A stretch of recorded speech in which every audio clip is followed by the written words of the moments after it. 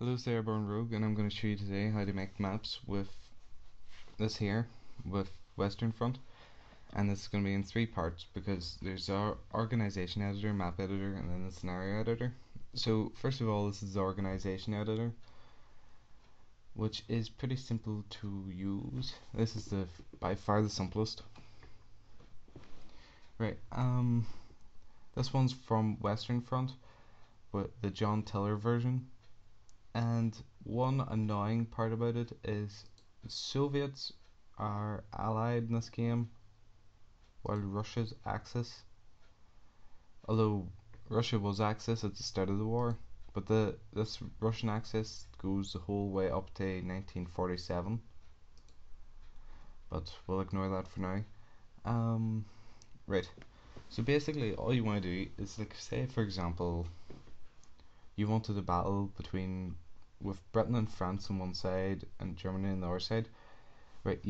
First of all, you can't change the sides of armies, so Germany can never be allied.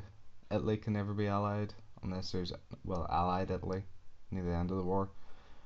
So what you do is you click this here. Now say you want platoon size, which is single units.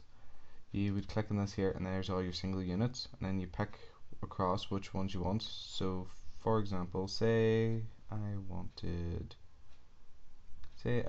a couple of HQs, so I will pick a couple of battalion HQ foot. You just click that wee arrow there,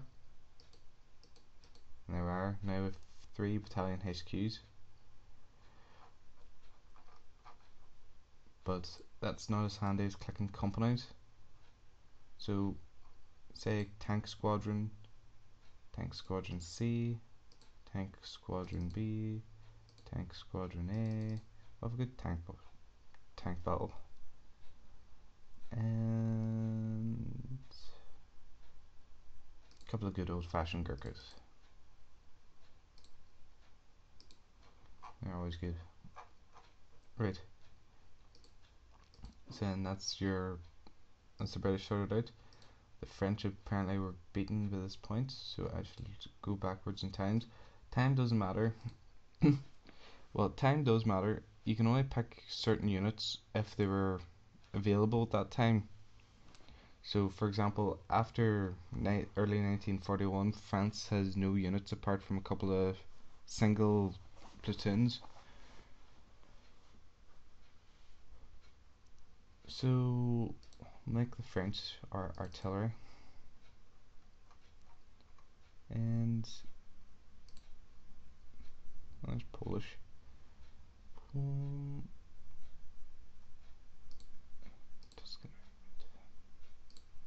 You always have to add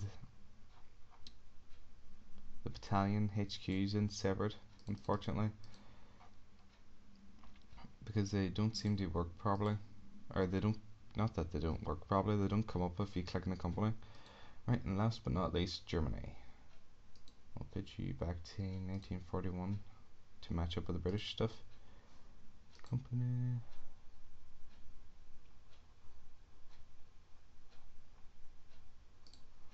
Give them a couple of light panzers, a couple of medium panzers, armored cars.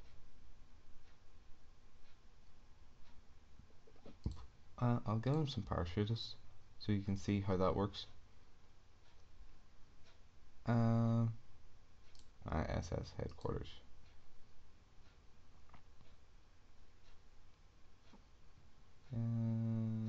Railway guns. Those railway guns are quite fun actually. Well, railway gun. I'll pick one more to even out the odds a bit. So HQ.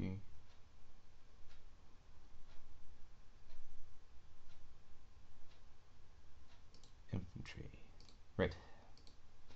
So that's it there. That's basically you done. That's the first part done. All you have to do is save. Make sure to save as something that you're going to find. Say why I was saving them as So I better make sure this is in the right file. Yep, John Tiller. Because I have the other Western Fronts installed, and sometimes they save into the wrong files. So I'll call this one AAA, and that's about that.